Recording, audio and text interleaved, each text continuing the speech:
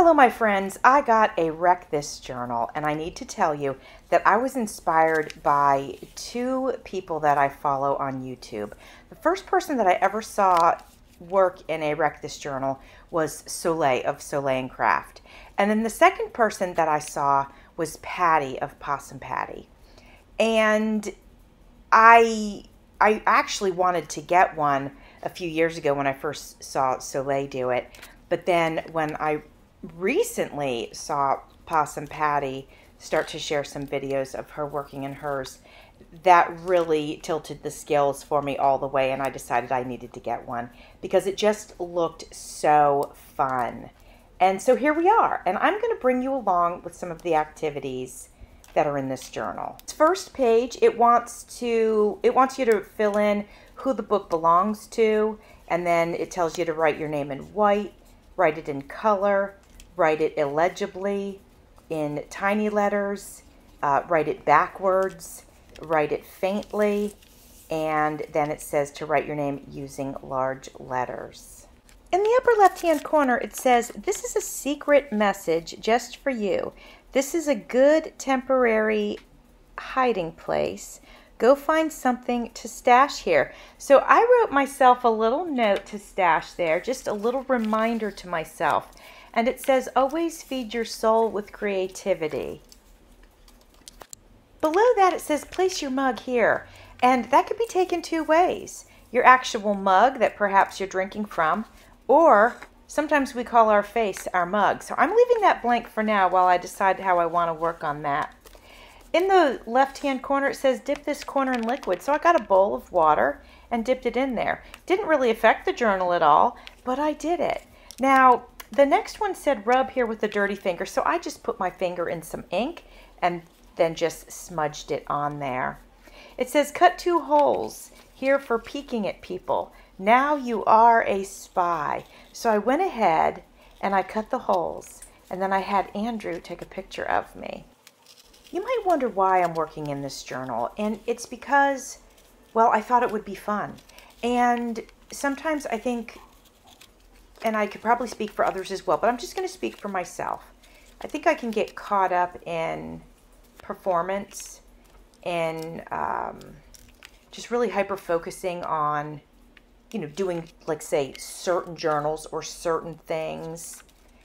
And that over time can start to feel a little bit like pressure, even though I love doing it. So that's why I'm doing this journal, to do something different and to just have fun. So we've got some instructions here, and one was to cut out a little square, and it says, "Take this with you always." And then the other said, "Place your snack here while you're reading." So that is my gluten-free Oreo cookie, and I am placing it there. And then right next to that, it says, "Make the smallest drawing in the world here."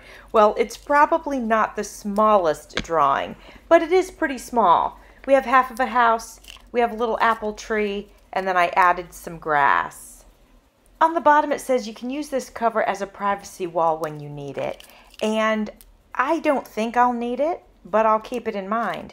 Fortunately for me, my desk that I work at, I have a L-shaped work area, but my primary space is right in front of a window, right into my backyard. So it's pretty private, which is really nice. As I was working on a few of these things and doing the little drawing and all that, I was thinking about that circle that says, "Place your mug here."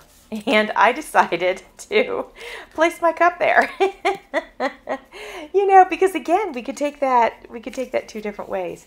So I decided to just go ahead and use it for a spot for my cup. I wanted to read to you real quick the warning that's at the top of this page. It says, "During the process of this book, you will get dirty. You may find yourself covered in paint or any other number of foreign substances. You will get wet. You may be asked to do things you question. You may grieve for the perfect state that you found the book in. You may begin to see creative destruction everywhere. You may begin to live more recklessly." And that, my friends, is the essence of why I'm doing this journal. So this page is pretty simple. Add your own number. So I added the number 52. This page in black says "Crack the Spine," and we are getting ready to do that. And I grabbed a rolling pin, and that's how we're going to go for it. And I wanted to let you know that I read, the author said that is, most people have the most difficulty cracking the spine. It wasn't a problem for me, but for some people, apparently that's an issue. So I'm just really working that thing, bending it. It's laying pretty flat, so I think I cracked it. This next page, again, pretty easy. It says color this page red on purpose. So that's what I did. That's what I'm doing here. I'm going to go at it all different kinds of ways. I decided I'd go ahead and use some markers that I thought were starting to run out of ink. I thought it would be a good way to check them. And that first one that I used was pretty light. So I went ahead and I threw that in the trash. I think the rest of these end up being fine. But I'm just going to go at this page and color it red. And that's going to be it for this video.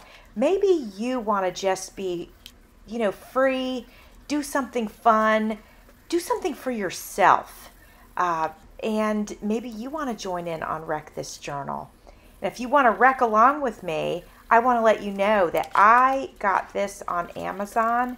I'll be sure to link that in my description box in case you feel inspired to get wrecking. Well, friends, I always appreciate you spending some time with me. Thanks for watching. See you soon.